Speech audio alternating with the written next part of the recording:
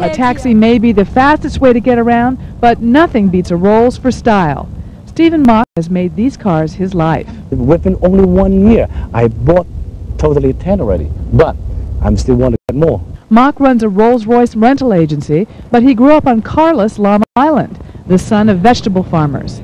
One day when I came to Hong Kong at the city, and I saw all the cars. One day I saw the European people and get into the bigger car. I said, "What's this car?"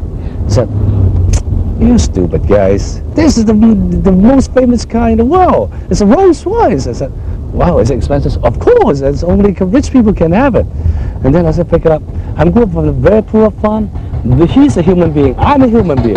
But someday I definitely have the car better than yours." A lot of people like to rent a Rolls and drive around the city to impress their friends and strangers. Once you drive through the city, right? You drive the city all around the road, everybody look at you. They have all funny eyes look at you. And you will sit inside the car and people very curious. And they look at you like this, "Oh, who's the billionaire inside the car?" But we used ours to escape the city. It's been said that Hong Kong has more Rolls-Royces per capita than anywhere else in the world. But prestige doesn't pay the bills. There's no express lane at the toll booths to make life easier for the 2,000-plus models in the territory. Apparently, it's much more fun to ride in a classic Rolls than to drive one. Our driver complained that the stylish mirrors are small and hard to use, the dashboard is too high, and the cars are too heavy to move very fast.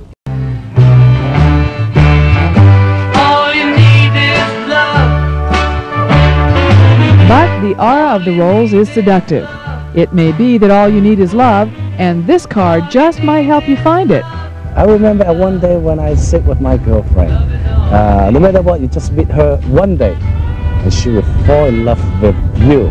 A stop at a little country store to pick up some essentials for our picnic.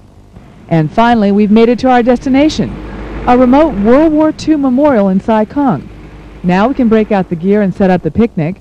It's been a long journey, and of course, we need to unwind. First, a little sightseeing at the War Memorial while our trusty chariots cool off. Then, a photo opportunity to document the unusual wildlife in the area. People just don't expect a pair of classic Rolls-Royces to pull up way out here. These kite flyers were so surprised they got their lines crossed. Oh, I get by with a little help from my friends. Time to dig into our camping grub. Nothing fancy, but then everything goes better with champagne. Whoa! That's it for this week's Focus on Adventure. See you again next Thursday.